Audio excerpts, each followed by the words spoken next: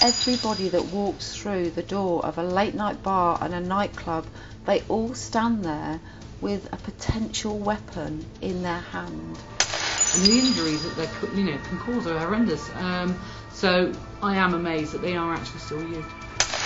I don't want to be reminded of that night. It's just a constant thing in my face. I can't look in the mirror without seeing it. By removing glass from a venue, you naturally will make that venue safe. They've been produced that well over the last couple of years that you can't even tell that it's plastic until it's empty and it's light. So since the introduction of polycarbonates in Hull, we have seen a dramatic drop in the incidence of injuries from one every week to none for the past 2 to 3 years.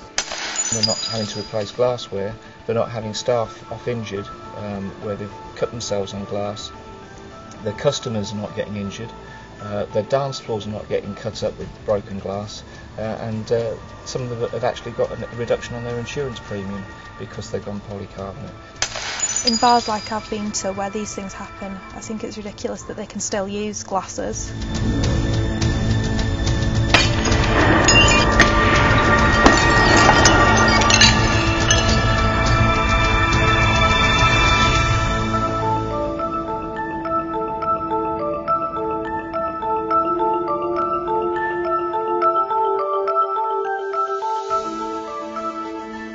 The UK's pubs and clubs form a major part of a thriving multi-million-pound nighttime leisure industry, but it comes at a price.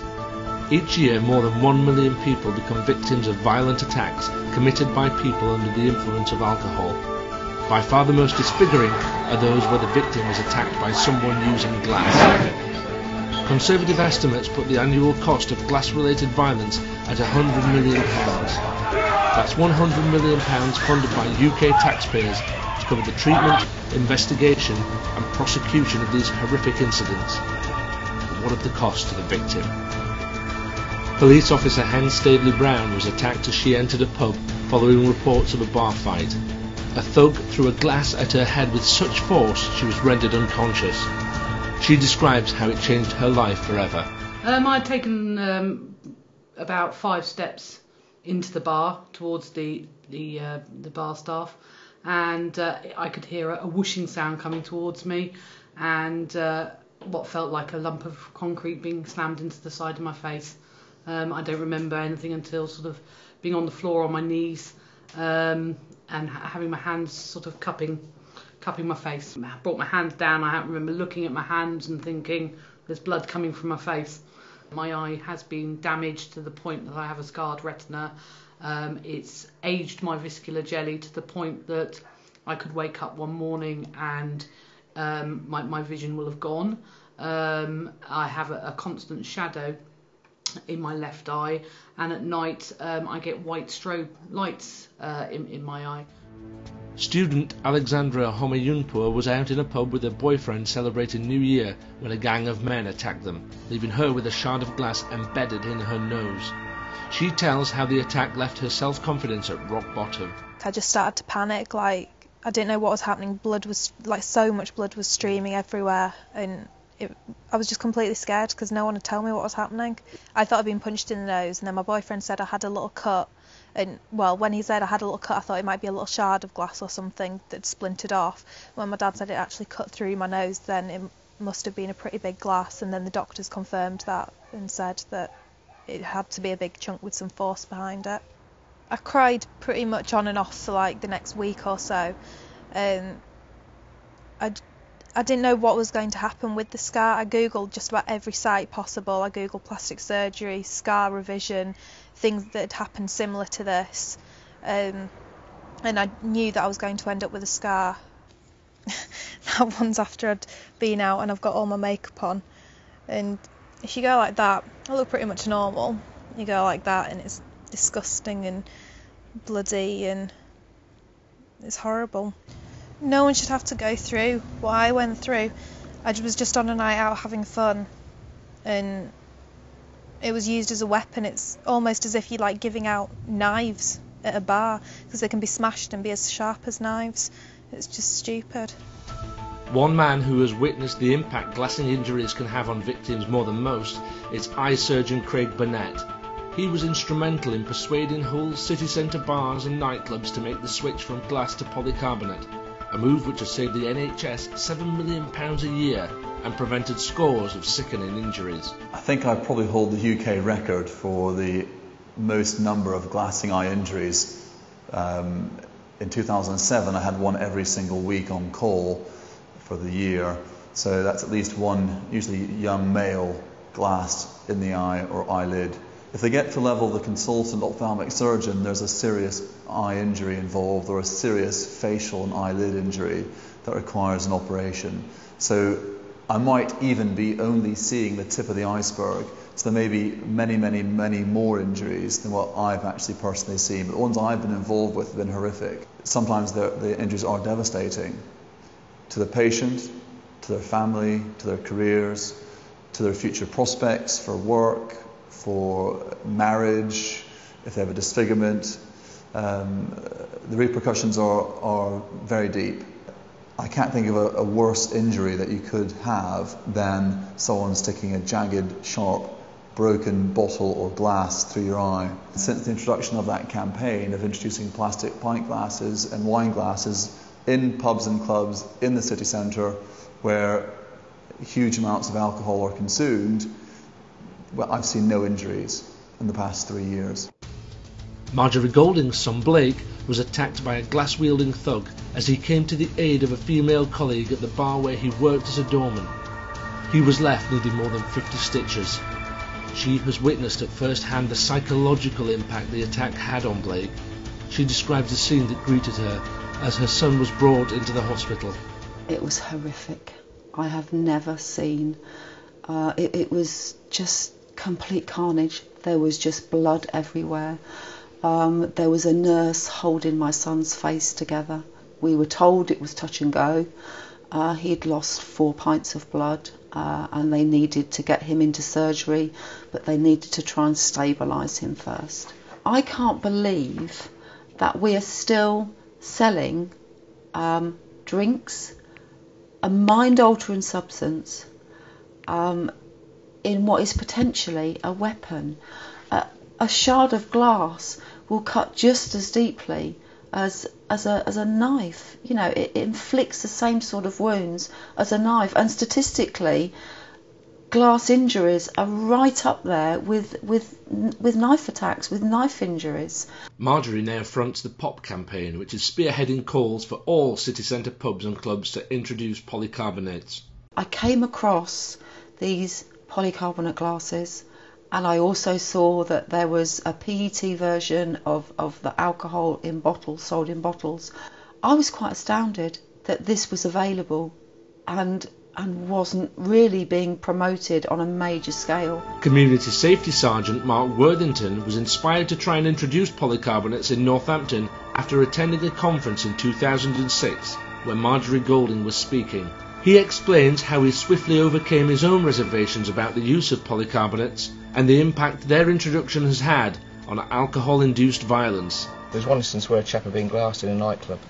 He'd actually made his way from the town centre, but we followed this trail of blood and we found him a few hundred yards away from the venue where he'd been attacked, and he got quite a serious wound in his neck. Obviously we rendered first aid and called the ambulance and everything, and he was taken off and dealt with.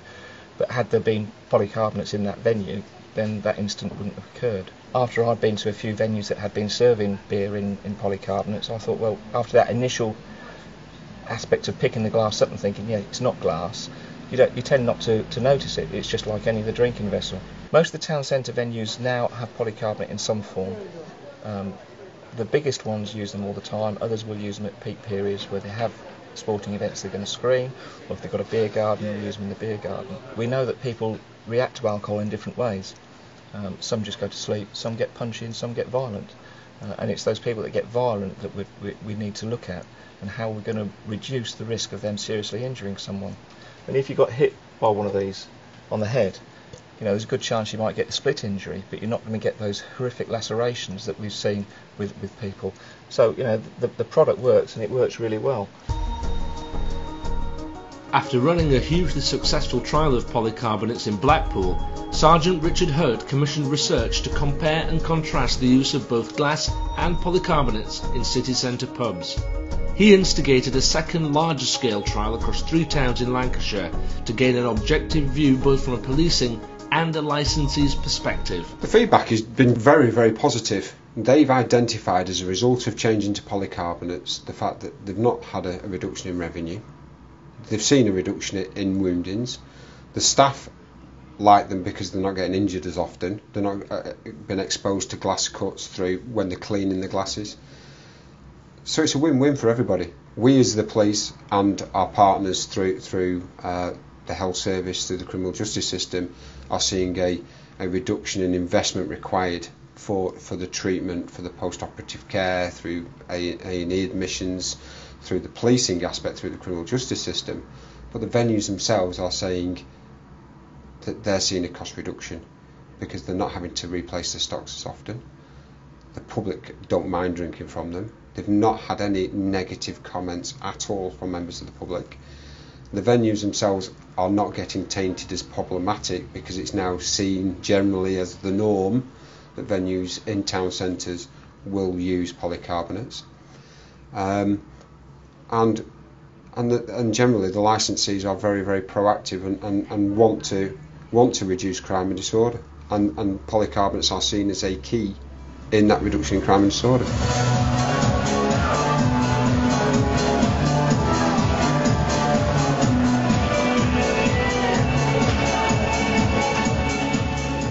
Another city centre which has successfully made the switch is Sheffield. Alison Newbold, manager of the renowned Leadmill nightclub, explains how painless making the switch away from glass has been and describes the unforeseen benefits of running the polycarbonates establishment. People used to come quite regular with cut feet. They've got either flimsy shoes on or the dolly shoes that are all in fashion, and obviously the glass shoes to go straight through the shoes. And we've had quite a few people cut the feet. We've had as many as 10 cut the feet in one night. It was an extremely busy night, but 10 or 12 people all cut the feet. Something as simple as somebody puts the glass down on the bar a little bit too heavy-handed, and it shatters. Next customer comes along, a little bit of shard of glass is stuck in the trim, and they cut the fingers as well.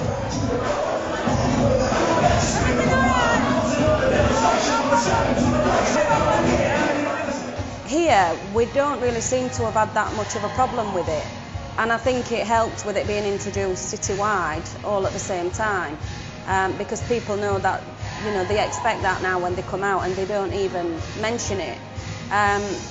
But they've been produced that well over the last couple of years that you can't even tell that it's plastic until it's empty and it's light. They're that tough that you can't even tell. And they've got the nucleator in the bottom, which makes it keep its fizz, which is what people like. Well, the polycarbonate sort of glasses that have now coming out onto the market, I think are a great idea. They can't be smashed, they can't be used as a weapon, and I think if people got used to using those sort of things, it's not going to be at the front of their mind to first thing to smash or chuck or whatever. Alcohol is a depressant. It's a mind-changing substance, and you're serving it up in what could be a weapon. The cost of an injury from a glassing eye injury is huge. It goes into hundreds of thousands of pounds per patient, per victim, and the financial argument for introducing polycarbonates is very strong. They're probably a couple of pound more expensive a box, but they do last a lot longer, and they don't take as much cleaning either. It's the hidden impact it has. Physical scars potentially can heal and you can get plastic surgery for them, but it's the physical and psychological impact it has on the victims. I've come from being such a confident person, I was probably too confident and big-headed, and it just knocked me completely back. The technology is out there, the product is out there. I know from personal experience what it feels like to go through and still be going through what we have endured. There are thousands of other victims out there. Our kids are our whole reason for being, and I can't think that somebody nearly took him away from me that night.